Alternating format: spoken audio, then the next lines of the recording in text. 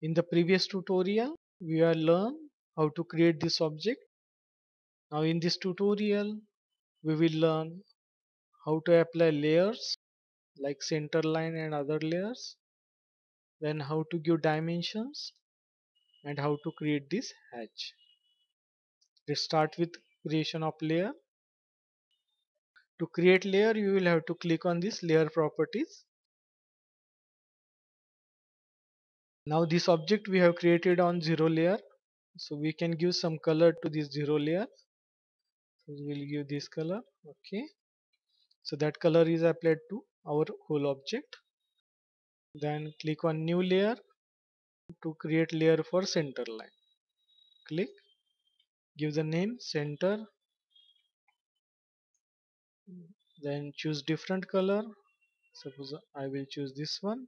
Okay, then here line type required to be center. Click on this continuous.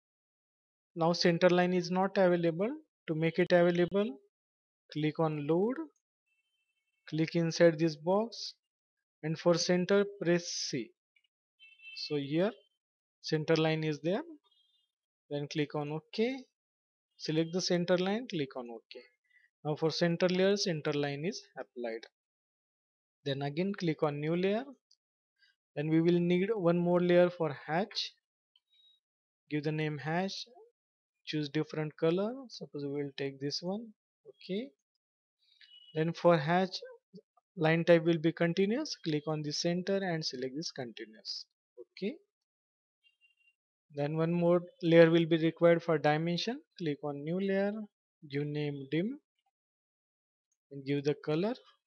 We'll take this one. Okay. Now basic minimum required layers has been created. We will close this box. Then we want these lines to be center line. So select all these lines and this arc also, and click here and select center and press escape. Now we have made them center line, but those are not properly visible. To make them properly visible, you will have to use LTS command. LTS for line type scale. Enter.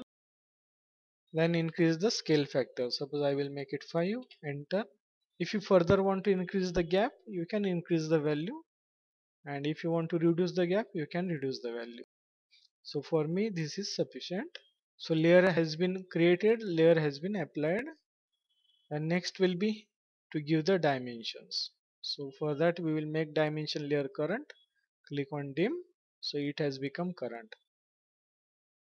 For dimension we can use this command dimension, and we will give one by one dimension. Now first dimension we will give this 36. For that click on this intersection here and this intersection here. Take your cursor above and click. Now dimension is not properly visible. We will just stop this dimension command, press escape. To make it properly visible, we will have to change the scale. To change the scale, type D. For dimension style, enter, click on modify and click on fit, and from here you will have to change the scale. Suppose I will make it 20. Okay, close. Now it is properly visible. But I will have to make some other changes also. Now if you see here 36, it is above the line and it don't have any decimal places. So you can give dimension style from here also. Click on annotation and from here click on dimension style. Then modify. Then click on text and make it above. Text placement vertical above. Click on ISO standard. Click on fit. Then we want this line to be shown. Click here, draw dim line between extension lines. So this line will be shown. And click on primary units. I don't need this 4 digit. Click here and select single zero. Click on OK. Click on close. Now it is properly shown. Then next will be this 60 diameter. Click on this dimension. Then select this circle. And now I want diameter and not the radius. For that press down arrow key and from here select diameter. And give the position and click. So this diameter distance is created. The next will be 64 and 12 radius. For 64, click on this arc. Now I don't need diameter, I want radius. For that again press down arrow key and select this radius. And R64 is there. Click on this arc and give the radius of 12. Give the position here. Then next will be this radius of 10 and angle of 30 and 30. Now for this angle, actually we need this line outside. Now these lines are inside. We will press escape. Click on this line. Click on this grip and take your cursor outside and track it and click. Same way on this line. Click on this blue grip. Take your cursor outside and click and escape. Now to give this 30-degree angle, again click on dimension. Click on this line and this line and take your cursor on this side and click. Again click on this line and take your cursor below and click. The next will be this 125 height. Click on this endpoint and this endpoint and give the position for the dimension. Then this 12, I have 54 and 12 diameter, 12 radius and 54. Click on this arc, take it outside here and click. Again click on this circle,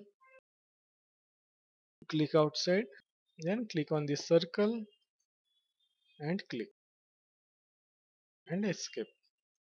Now here I want to write 4 holes dia 12. For that double click on this dia 12, take your cursor at the start of the dia 12 or press home button on the keyboard and type 4 holes, make caps lock on 4 holes dia 12, click outside. So it is written there. Then I don't want this line to be longer, press escape. Then to reduce the length of this line, click on this line, select this grip and take your cursor inside and click escape. So in this way all the dimension has been given. Then next will be to give the hatch, and for hatch we will make this hatch layer current and click on hatch command here and click inside the portion. Now because of these lines we will need to click so many times. To avoid that, what we can do, we can make this center line layer off. So we can create this hatch in single click. Press escape, undo. To make the center line layer off, click here and click on this bulb symbol here. It will make the center layer off, so that you can give hatch very easily in single click. Click on hatch, click inside this shape. So in single click you can give the hatch. Then here NC31 is correct. We want in this way only. Now it is coming as a thick single color. To increase the gap between lines, you will have to change this scale. Increase the scale. Suppose I will make it 5. I will need to increase it further. I will take it 10. Suppose I will take it 20. Now it is properly visible. Click on close hatch creation. To show back the center lines, click here and make this center layer on by clicking on this bulb. In this way this drawing is ready. Thanks for watching. We will stop here.